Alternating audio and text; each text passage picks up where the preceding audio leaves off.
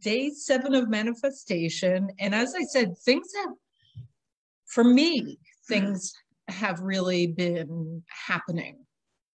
I definitely have been like releasing the blocks. You know, I've been frustrated with, there are projects that I've been trying to go ahead with and it just hasn't been happening. And this week I have gotten the epiphanies, the inspirations, the guidance to like release what's stopping me and going forward in a slightly different direction, but towards the same overall desire. The inspiration yesterday, the exercise we did was great. I mean, personally for me, I mean, this whole week's been fun doing these little, aw, hi Mitzi. It's been fun to do, you know, the manifestation exercises, even though for fun little things, which I like.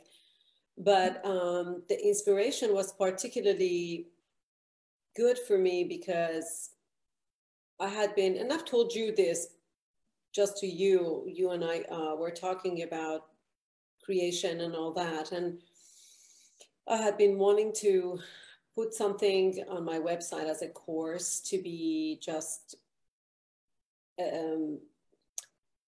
accessed without me having to be there live, to just as a resource for people to just go. And I had been wondering, like, what should I do it on? You know, like, I had zero inspiration. I just kind of wanted to do this. It's been months I've been thinking about that. Well, yesterday, it just kind of like, when we tried to do the manifestation and I sat there through that meditation afterwards, I had like all these ideas that just flooded. And I'm so excited because it pretty much kind of formed itself. So, so this manifestation stuff is fun to do, and it works when you let go of, like Bonita said, you let go of the blocks and all that. So, which brings to mind another way of doing it that I wanted to talk about today is to get in touch with our aspects. This speaks to the idea that our being, not just being the physical, but the soul that's occupying this physical body we've all manifested into, has many energetic layers that makes us who we are. Each of us have this like big bubble around our physical being, and you know, different things come from those different layers, like cognitive layer, emotional layer, spiritual, mental, soul layer. You know, we all have these different primal layer, all these different layers that we have. And we also have these different aspects of ours that reside somewhere in these layers. And that being the top layer, like at a chakra that's referred to as star chakra, right? Our star chakra. Actually, if I can jump in for a moment, Maryam. Yeah. For those of you who are having trouble with this concept, think of yesterday when I showed you images of my aura. Exactly. And how my aura can change with intention. Our body is more than just our physical fleshy body. We also have energetic grids around our body. And that aura that you saw me photograph that each of us have is going from your center core, your chakras, out into your energetic grid that's around you. So what Maryam's talking about right now, if it's a little too out there, just think about your aura. Yeah, and just if you're like your aura expanding out, like, you know, more and more and more, and then you have this walking, all of us are like walking around these, we are these bubbles, colorful bubbles walking around. And I didn't mean to get too technical. That's why it's a little more general. What I'm saying is to just picture that we have to us, to our being, different aspects that come together to get different things done. And we can actually communicate with these parts of ourselves to get them to help us even more, and tune into them and see if, you know, they talk back to us. Maybe they need something from us rather than we always asking. Imagining this as the concept, let me name the 4 aspects that I personally am talking about. Is the physical, emotional, psychological, and the spiritual aspects of ourselves. The physical aspect is the part of us that deals with this 3-dimensional reality that we're all a part of at the moment. And that's the aspect that can help us manifest into physical being certain things. For example, you know, one time in the beginning, Bonita was mentioning that she has a friend who does this meditation and asks for a certain amount of money to be manifesting into the bank account. Now, if we were to get to the nitty gritty, that's the physical aspect that's helping him actually do that. So that's the part that I'm particularly talking about today. Our physical aspect is the aspect that brings to this physical reality certain things. And personally, I've actually used this physical aspect part of me to help me do just that. The past couple of weeks, I've been asking my physical aspect to help me manifest. I gave a specific number of dollars into the bank account, and lo and behold, 2 days ago, that was realized. So, so I got a few $1,000s in my bank account, which I needed for something. So, but it's not just me sitting there asking my physical aspect. Again, as a reminder, like Bonita said yesterday, there's actions that had gone into place in order to make this happen. However, physical, emotional, psychological, and spiritual aspects all can work together to, like those other 3 can work together with the physical aspect to help it along and make something happen. And you in the physical reality can also put some actions in place in order to make that happen. Clearly, the money didn't fly from the sky for no reason, you know, it was for something that I had rendered. So, you know, it just needed to come through. So that's what I'm talking about. You know, we can get it as open as possible or as specific as possible when we're doing this exercise. And I can give a short little meditation just to take you to your aspects and get you to talk to them. And then you can do this on your own with like more time and just get to know your aspects. It's really fun. They talk back. You can talk to them and tell them what you need. So should we go ahead and do that, Bonita? Mm-hmm. Okay, so let's do this short little meditation. You all get comfortable wherever you are. Close your eyes. And take in a couple of slow, deep breaths.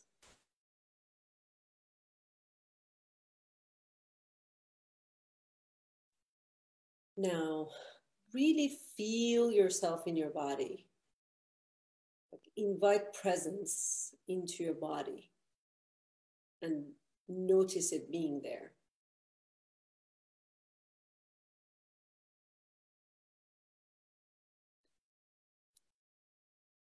Now, picture yourself walking through a beautiful meadow, paying attention to sounds, smells, sights. Just beautiful. The weather is just as you like it.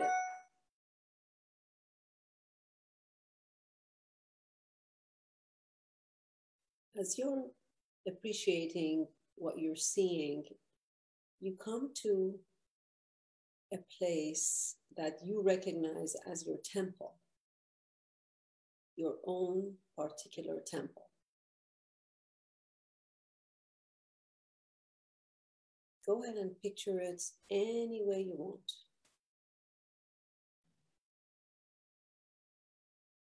Use your imagination and elaborate on this.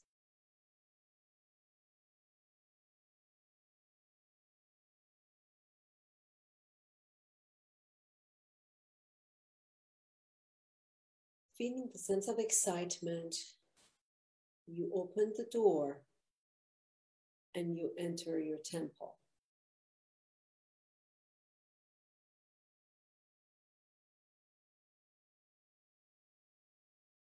Picture what it looks inside.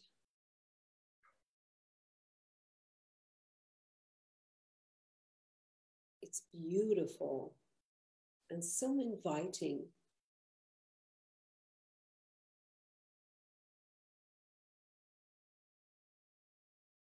As you're walking around, you notice that there are 4 beings waiting for you.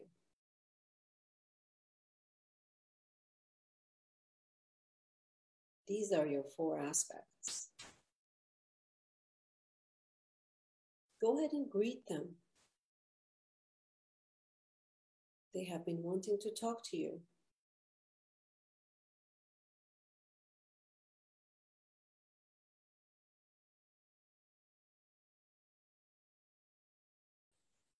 They invite you to sit with them and have a little chat.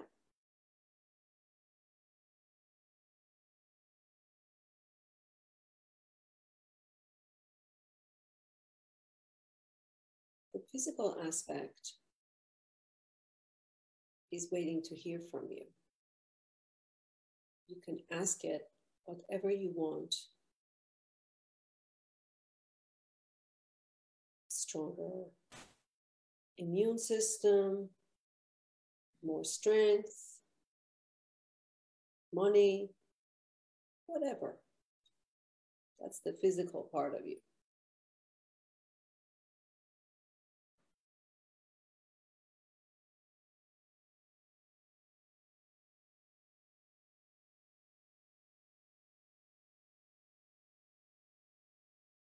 Emotional aspect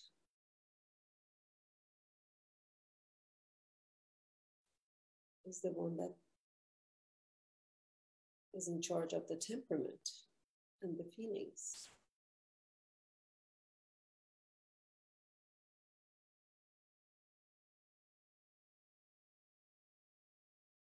The psychological works with your emotional aspect very closely. You can ask all of them to cooperate together.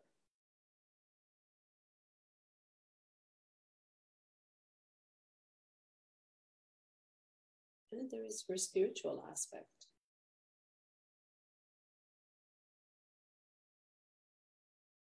Seems to oversee all of this.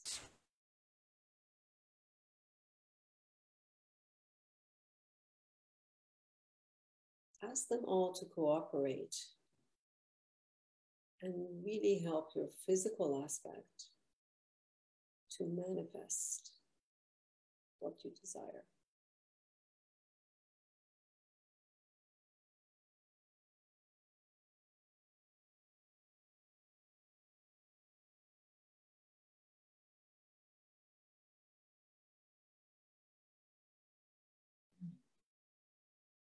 Now,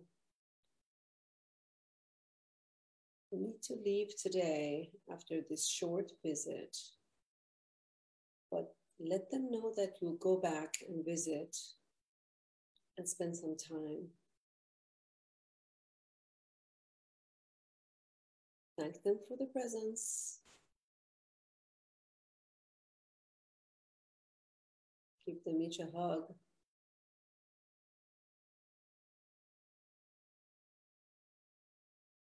and leave the temple.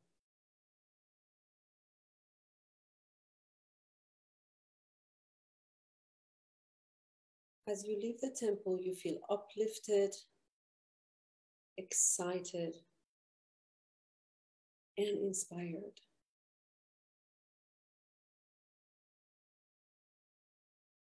Walk back the way you came, through the meadow, enjoying the sights and the sounds.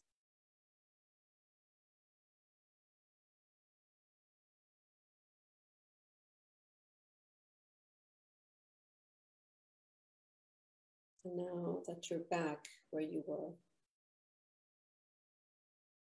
you can gently open your eyes.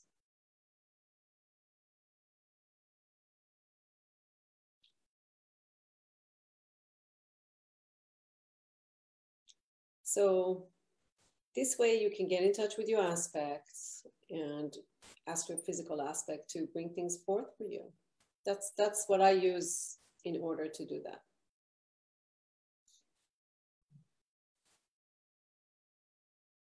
Thank you, Maryam. That was beautiful.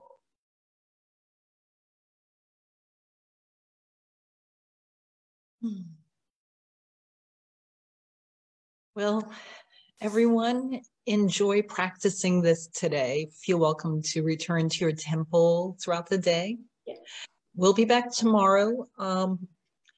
Tomorrow we start EFT, tapping.